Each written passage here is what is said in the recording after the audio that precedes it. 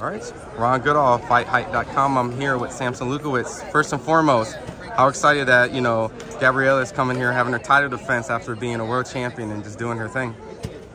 Well, I'm very happy.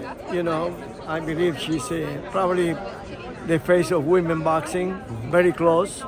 Maybe in 2-3 fights, she'll be on the top because she showed the quality of real boxing. So, especially in her weight, she can fight in 108, she can fight in 112, and she can fight 115, you know. You know, her style is exciting, just like her brother. You know, what does it feel like to promote not just one, but both Fundoras and that journey of now that, you know, they're two elite champions in the sport? Well, we can promote, like we're doing now with Golden Boy and Oscar de la Hoya, we promote Gabriela Fundora.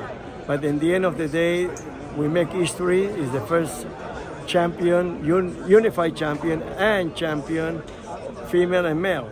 So with that, we are in the book of, and I'm the promoter of both of them. So I'm very proud. Absolutely. You know, anytime they see you, you know, the fighters are always going to be praised. You know, if they never really seen them, they know that, hey, they're going to see them. They might become a world champion. We've seen that happen all the time with your fighters. When I'm in the corner of any one of the fights, you have a fight for the fans. You will enjoy that fight. Winning or losing sometimes, you know. You cannot win everyone. Now, with the Fundora headband, I know that we're here for Gabriela. Just wanted to get some clarification. You know, her brother potentially may face Spence or may, just wanted to clarify. It seems like a lot of online rumors.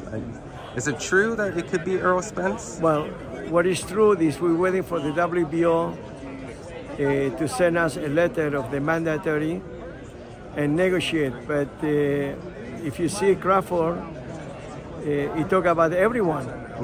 But I never mentioned Fundora, as well as a Turkish analysis.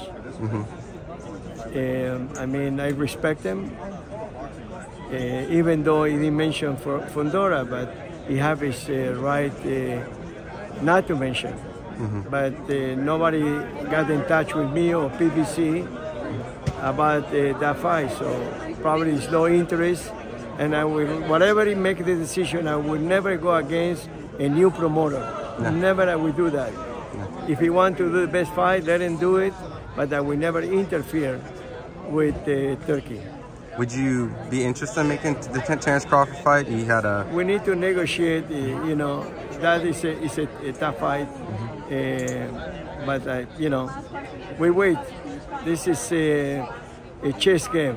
Yeah. So we need to wait, and we are the champions, so you need to, you know, we're waiting for that letter, and we'll see what happens in the end.